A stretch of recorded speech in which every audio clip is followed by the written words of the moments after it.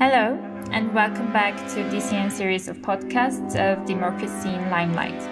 I'm Nancy Mokartian, your moderator and host. Today's topic is Beyond Disinformation, Digital Threats to Democracies. I think in an age where technology meets every day of life, its exposure to cyberspace, time, or cybersecurity risks might be unavoidable. Thus, digital society requires more protection of the networks and devices that support democratic processes.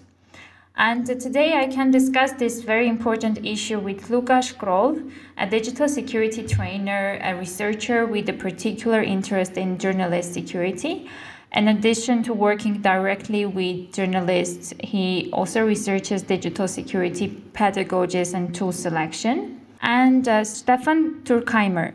He was a lawyer who traded in suits for policy in short. He has been a chief of staff for senators from his state, was a deputy political director for Elizabeth Warren when she was running for president. He now works in government relations and partnerships for CovidActNow, a disease intelligence and modeling nonprofit. If cybersecurity is not integrated into democratic cycle, the protection of democracy in cyber time will not be sustainable. My first question to maybe Lukasz. So what are legal, technical, or any other challenges while securing democracy in cyberspace, cyber time? You can call it as the way you wish. What do you think?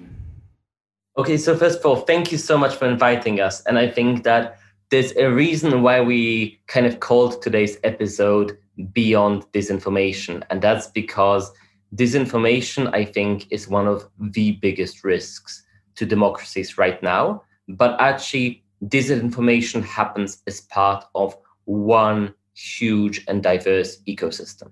So one of the very common disinformation tactics that's being used right now, for example, is something called a hack and leak.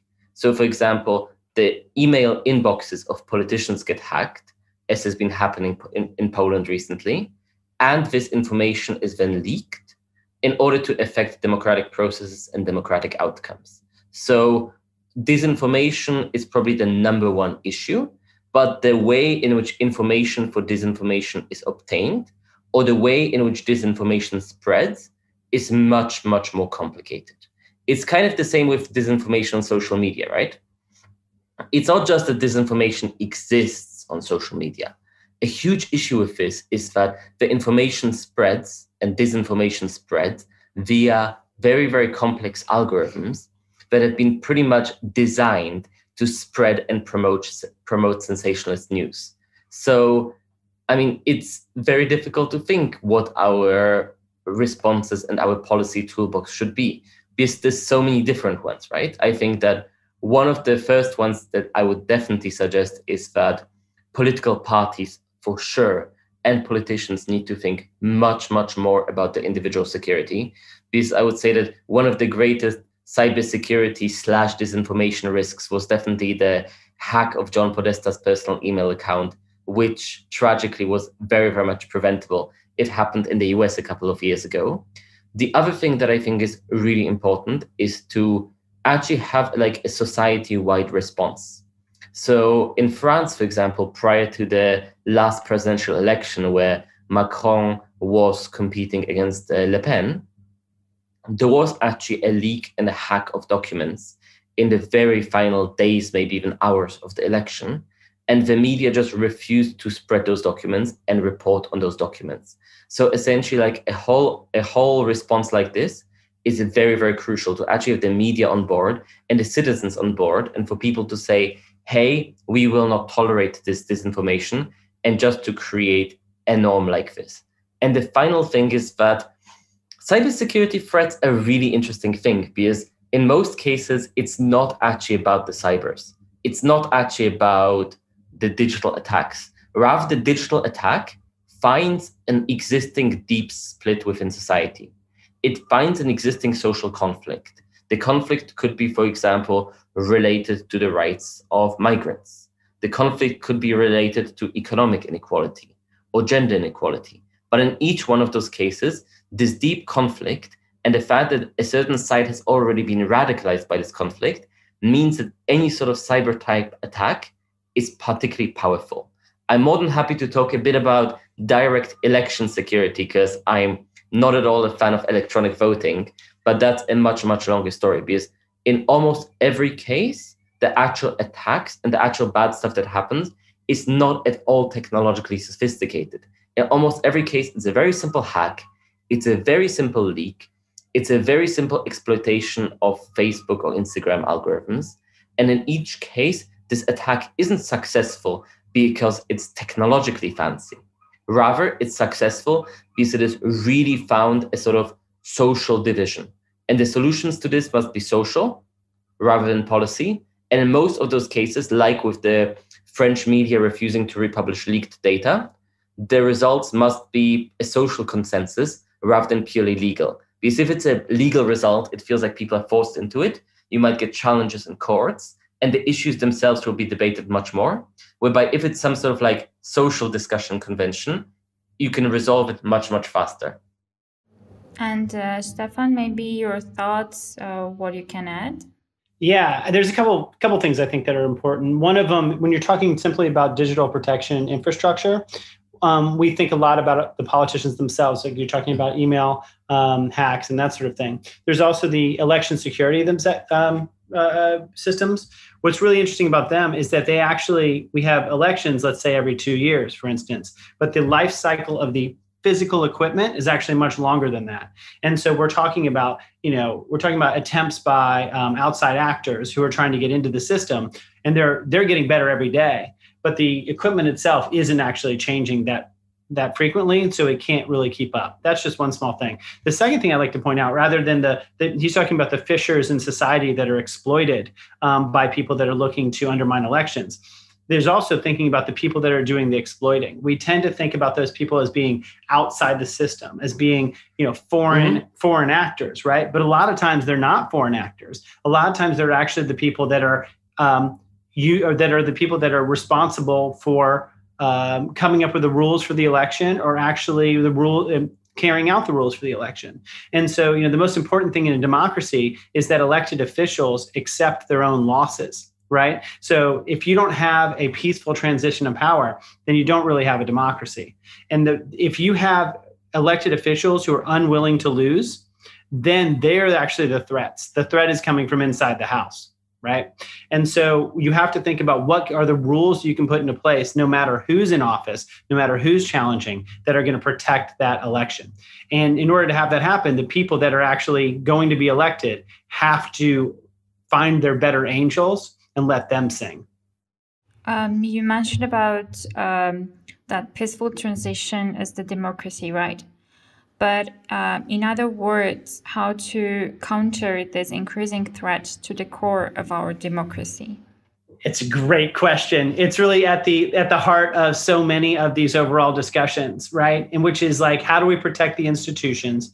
How do we believe in the things that we're actually saying, right? And there's a number of ways to which you can do that. So how do you protect the core? And jump in whenever you have anything here. Always. Yeah, please. So let's think about like legal protections of the core, right? So if you have these standards of democracy, right, which is that the person with the most votes wins. Let's just assume that that's our standard. Obviously, in a lot of countries, we don't actually use that. For instance, in the United States, we don't use that for our presidential elections, but let's just assume it is. If you can get people to adhere to that concept and force the concept, and I'm talking about people forcing politicians to adhere to that concept and put in rules to protect that concept, then you can have the overall standard of thought be the standard of law. And so connecting those two things is incredibly important. And what happens is you have to put pressure on the electeds outside of their election sphere. So you can't ask them to protect the election 2 weeks before the vote. You have to ask them to protect it 2 years before the vote, before they think that they're going to lose. So that's the key to these things, which is to get the ideas that we talk about enshrined into law, to make those two things connect. And the way you do that is really through public pressure. For one thing that's, I think, worth adding, and this dovetails really nicely into the cyber aspect, is that a huge issue is that all of those dynamics have not been very understandable recently. And I think that both in terms of digital security and cybersecurity, and in terms of democracy, one of the biggest things is that the system needs to be understandable. So one of the reasons why I'm very critical of electronic voting, for example, is because it's easy to explain paper voting and the way paper votes are counted and the way paper votes are secured to pretty much any voter. In order for someone to reasonably know how to secure electronic voting, you have to essentially have a PhD in higher mathematics or computer science. And maybe a master's is enough, but a very advanced degree. And I think that it's something similar with a lot of the democratic institutions, that there needs to be a very wide and big understanding of why is it that we do the things that we do and how do things happen. So this can be from something like how does an election vote to what is the role of a constitutional court to something very, very different, even like how does disinformation work? Because I'm pretty sure that there's very, very little education right now happening outside of our NGO bubble that looks at the way, for example, disinformation spreads on Facebook. Essentially, people know that it spreads on Facebook. They don't fully understand its mechanisms. And I don't expect everybody to be an expert on the Facebook algorithm, especially because probably Facebook itself is not an expert on the Facebook algorithm either. But like having some sort of basic knowledge of how the actual civic infrastructure of our democracy works is very, very important. So I would say that, both with cyber systems, with cyber break-ins, leaks, disinformation, and the current divisions in democracies, a lot of this just comes from the fact that things are not particularly understandable. And I think that, any project that aims to further understandability or explainability is going to be a very, very valuable one. Yeah, that's incredibly important. I hadn't really thought about that. I mean, like the reason all of these things succeed, everything from disinformation to actually the threats of hacking an electoral system, all of those go to undermining faith in the system. And so whether the electoral systems are actually hacked or whether they're just the impression that they've been affected is actually just as effective. Because what happens is people will only vote if they think their vote's going to count. If they stop thinking their vote's going to count, they just won't vote. And that's the ultimate way of undermining electoral system, is by eroding the trust in it. Because when that trust erodes, then it's very easy for the electoral outcome to not match the people's will just by encouraging them to lose their own faith in the system.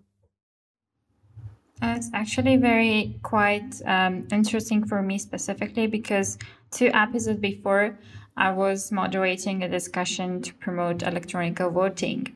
And right now I'm hearing all the challenges, how to make it happen actually, but how to overcome those threats as well. But I kind of have another question, which is I would like to have the answer from both of you. Maybe you presented about the pressure from outside, maybe not 2 weeks before the elections, but 2 years before the elections. Who are responsible for that? Maybe citizens, NGOs, how to get out of this NGO bubble.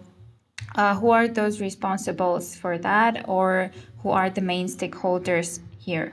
I mean, I would say that a huge amount of the responsibility should just go onto politicians themselves, which is a very weird and unpopular answer, and I'm aware of that. But the reason why foreign disinformation almost always succeeds is because domestic disinformation or like domestic divisions are so deep.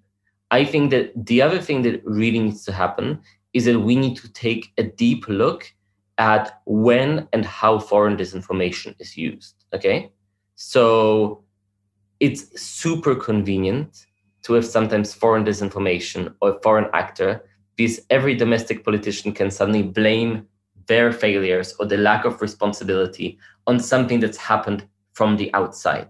Whereas the only reason why foreign actors have succeeded in elections have been because there's been a domestic failure to respect democratic norms. Yes, we should be doing investigations. Yes, we should be tracking foreign actors. But the much bigger question is, why have those foreign actors succeeded?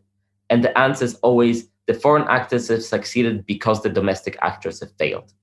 I think that it is of course possible for a foreign actor to disrupt a society to a large degree.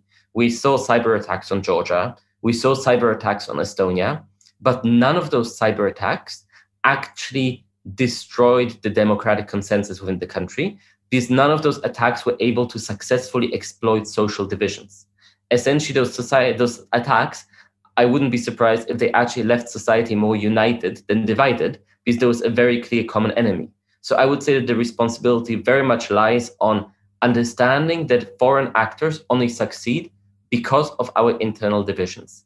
And maybe declassifying more documents or even talking more openly about this would also go a long way. There have been, even for example, in the UK, there was a partially declassified paper which looked at foreign interference in elections. It was super interesting.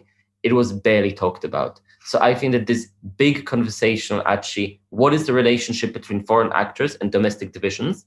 Why are foreign actors succeeding and why are they succeeding only now is crucial. And politicians definitely, and to a large degree, the media should do that as well. Because it's been pretty difficult to find any good coverage of that UK intelligence hearing and that UK intelligence paper in any type of newspaper other than those which are read by pretentious Oxbridge graduates. I have no qualms with that take. What I'd like to add is that transparency, which is essentially what he's talking about here, transparency in this whole system to allow people to know how this stuff is working is incredibly important to people having faith in their ability to change an election, change the decision, whatever it is, change their politicians. The secondary part after the politicians, though, is, and NGOs play a role here, obviously, is that you have to have the people believe entirely in the norm and believe that if they're living in a democracy, not only do they have a responsibility to vote, but that their vote will matter and their vote will count. And there's education that has to go into that. There's transparency that has to go into that. But really what you have to have is you have to have a situation where you believe in the norm of voting and that your vote will count and that various systems for counting votes are required. You have to believe in that more than when you see some different disinformation where you agree with the overall construct of it. Because what happens is that someone sends me some information as a voter that I agree with, right? And then that becomes more important to me than the overall norm. So what we have to do is strengthen the norm so that the people value democracy as a concept more than who wins. And that can be tricky for people. Thank you. Thank you a lot. Overall, transparency, disinformation, elections, and finally, democracy. These are the key points we were discussing with our guests today. And I will ask our audience to leave your feedback and insights on this topic by sharing our podcast, and stay tuned with us for the next episodes as well. See you next time. The following series of podcasts are being conducted by Digital Communication Network in partnership with Friedrich Naumann Foundation for Freedom.